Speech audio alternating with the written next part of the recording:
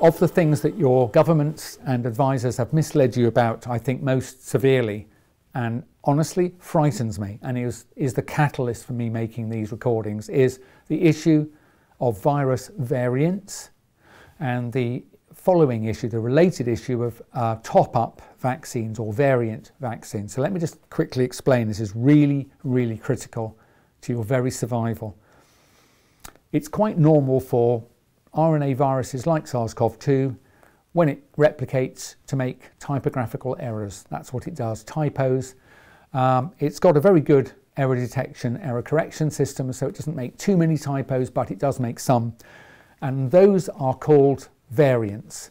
But it's really important that you know that if you find the variant that's most different from the sequence identified in Wuhan, that variant, the most distant, is only 0.3% different from the original sequence. So I'll say it another way. If you find the most different variants, it's 99.7% identical to the original one. And I can assure you, and I'm going to explain why I'm sure, that that amount of difference is absolutely not possibly able to represent itself to you as a different virus. That's what people are leading you to think, that maybe variants will escape your immunity, either caused by a vaccine or by natural infection, and it's an absolute lie. So why do I know that?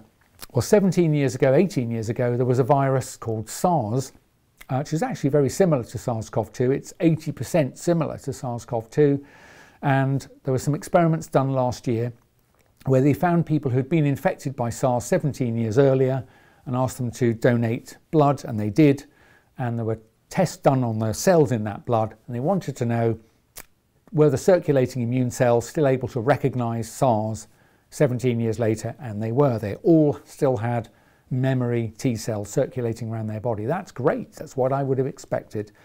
They also did a really important experiment. They showed those same people's T cells the new virus, SARS-CoV-2, and unsurprisingly to me, they recognized that new virus, and that's because the new virus is 80% similar to the old one, 20% different. So just to say again, a 20% difference was not enough to kid these people's immune system that it was a new virus. They easily recognized it as a sibling, a brother, a cousin of something they'd conquered already. So when your government scientists tell you that a variant that's 0.3% different from SARS could masquerade as a new virus and be a threat to your health, you should know, and I'm telling you, they are lying.